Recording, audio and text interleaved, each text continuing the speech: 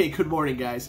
Okay, it's Tuesday, and today I'm posting some material that I want you to digest. I want you to take some time, 10 minutes or so quietly, and watch these videos and go to the links. The topic is important. It's the beginning of the Holocaust, which is the murder of 7 million Jewish people during the war. I want to start with, why did Hitler hate the Jewish people? It's an important question. You'll see this video gives a lot of theories. There's no one reason, but that's important.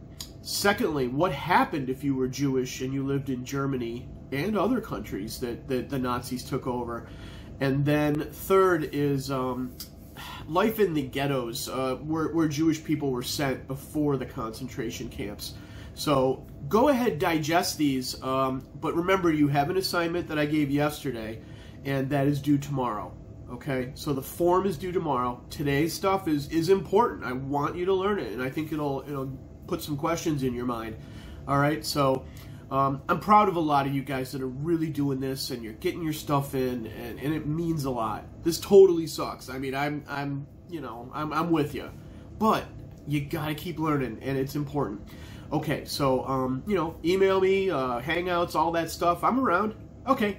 It is a commonly known fact that Adolf Hitler used Jewish people as a scapegoat to gain control in Germany and eventually become the Chancellor. He made it his mission to exterminate the Jews through the Holocaust, which resulted in the deaths of millions of innocent people. But what was the root cause of this hatred, and how did it begin? What causes someone to hate a group of people so much that they want to exterminate them from the face of the earth? Hello and welcome back to Life's Biggest Questions. I'm Charlotte Dobre, and today we are going to answer the question, why did Hitler hate Jewish people? Hitler did not invent the hatred of Jews. Many cultures and societies dating back to the beginning of civilization were both envious and angry at Jewish people. Hitler grew up in Vienna, and at the time, the mayor of Vienna was a known anti-Semitic. Anti-Semitic literature at the time was stereotyping and portraying Jews in an evil light. They were being represented as disloyal, untrustworthy, and money-hungry. An example of this is the Elders of Zion. This document was claimed to be the Jewish plan for world domination, and it was widely distributed. Hitler was heavily influenced by this document. Adolf Hitler himself explained that he had no feelings toward Jews before he moved to Vienna in 1908. It is widely known that Hitler was rejected from the Vienna Academy of Fine Arts. As documented in his book Mein Kampf, Hitler was convinced that the panel members who rejected his application were Jews. Another theory is that a Jewish doctor unsuccessfully treated his mother, Clara, when she had breast cancer. Hitler loved two things in life, his mother and the German Reich. Clara died a painful death in 1907. Germany's loss of World War I was another big trigger. Hitler was brought into the philosophy that Germany was stabbed in the back by the Jews during World War I.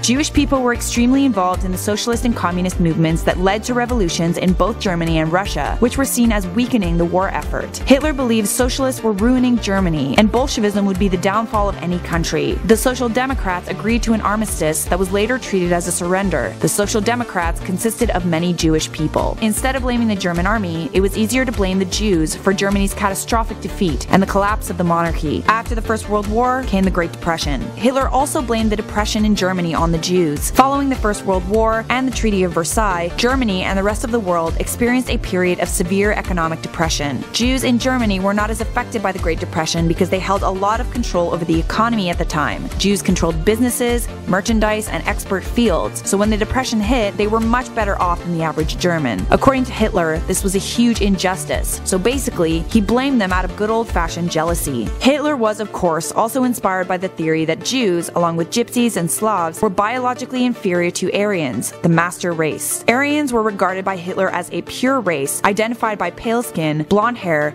blue eyes, and a tall, slim physique. Hitler believed that the Aryan race was the highest representative of mankind. The Holocaust was Hitler's way of purifying the world of inferior races, so inferior that he did not consider them to be human. In 1920, Hitler announced to the Nazi Party, "None but those of German blood may be members of the nation. No Jew, therefore, may be a member of the nation." The final solution was a Nazi plan to exterminate the Jews during World War II, so that the Aryans were the only race left. There is another theory, and that theory is that Hitler did not hate Jewish people at all. There is a strong possibility that Hitler used the anti-Semitism that was already present in Europe and exploited it as a political tool. He could have used the public's feelings of distrust towards Jewish people in order to gain their support. He blamed them for all the hardships the Germans went through. As history demonstrates, a scapegoat is a powerful political tool. As explained in this video, Hitler had many reasons for hating Jewish people, but then so did much of the world, and that hatred goes back centuries. The reason for that? Well, that sounds like the topic for another Life's Biggest Questions. I'm Charlotte Dobre for LBQ. Don't forget to like this video, share it with a friend, and subscribe for more answers.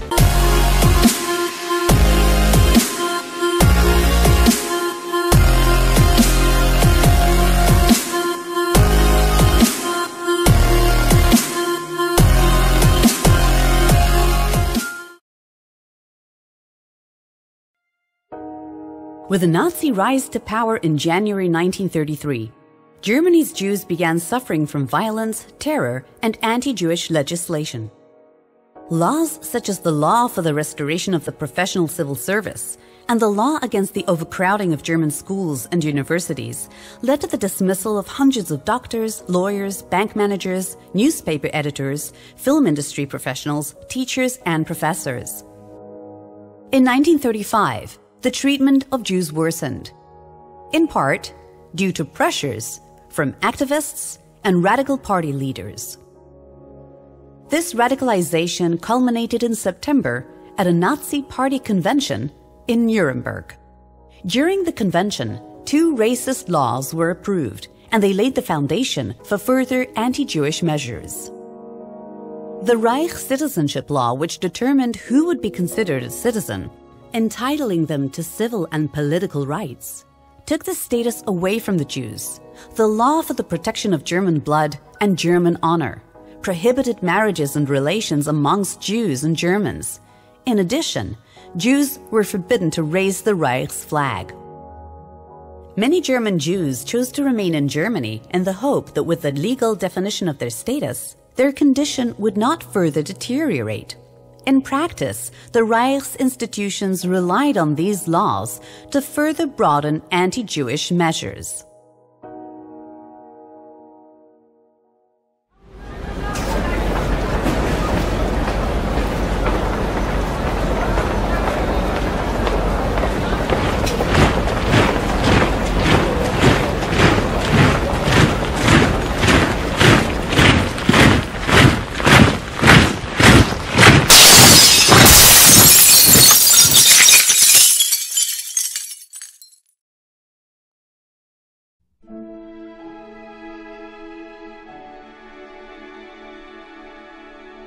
Kristallnacht, or the Night of Broken Glass, was the wave of violent anti-Jewish pogroms on November 9th and 10th of 1938.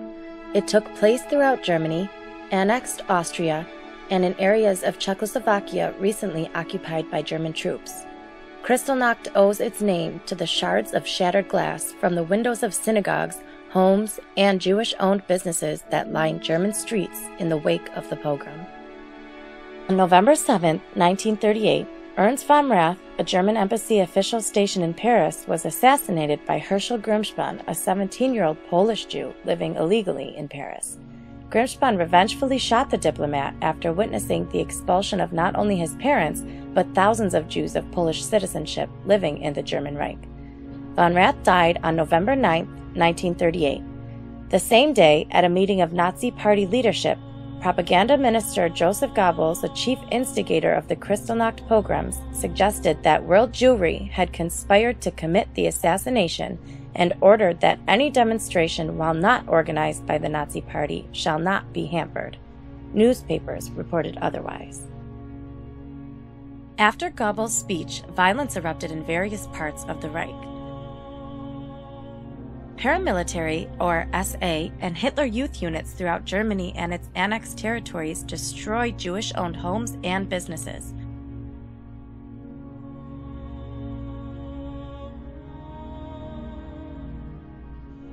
Jewish artifacts were confiscated, and many young, healthy Jewish men were arrested and filled local jails. The rioters destroyed 267 synagogues throughout Germany, Austria, and the Sudetenland. Many synagogues burned throughout the night in full view of public and of local firefighters who had received orders to intervene only to prevent flames from spreading to nearby buildings.